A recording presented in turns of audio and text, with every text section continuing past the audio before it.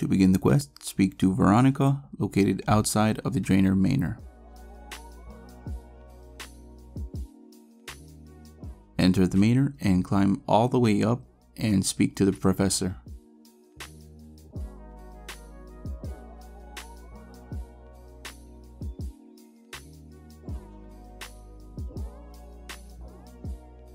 Chat options on screen.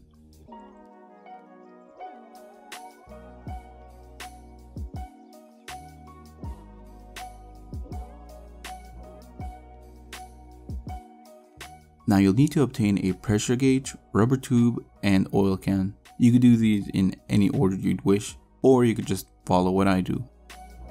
Let's go ahead and gather the pressure gauge first. Climb down one flight of stairs and enter the southern room and you'll find fish food. Go ahead and grab one. Then head to the ground floor of the manor and you'll find poison in the kitchen.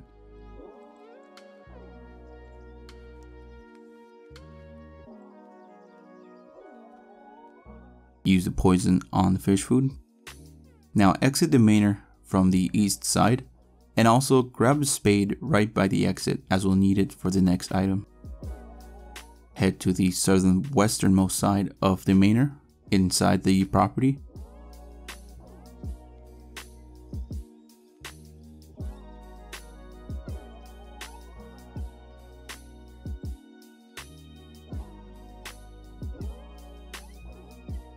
But on the way there, you're going to find a compost heap.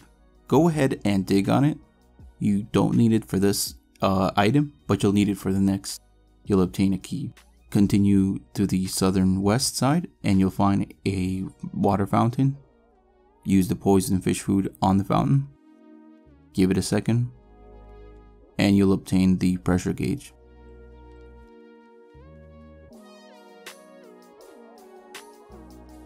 Now for the second item, the rubber tube, head back to the manor on the first floor.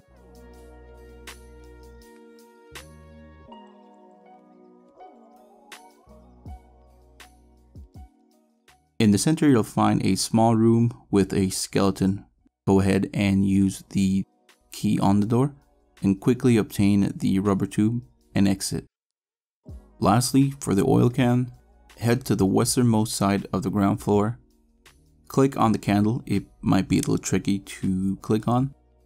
Then climb down the trapdoor. Now, it might get a little confusing to say pull lever A, pull lever B, and such things. So I think the best thing to do is just watch exactly what I do and follow it precisely.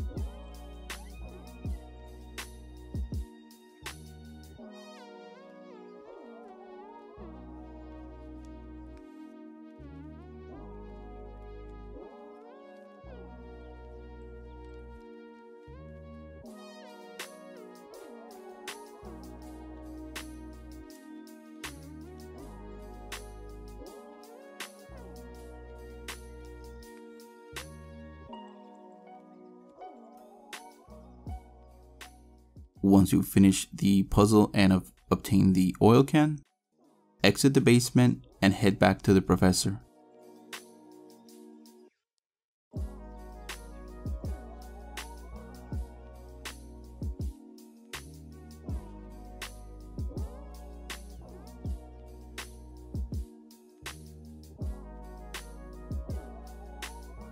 Talk to him.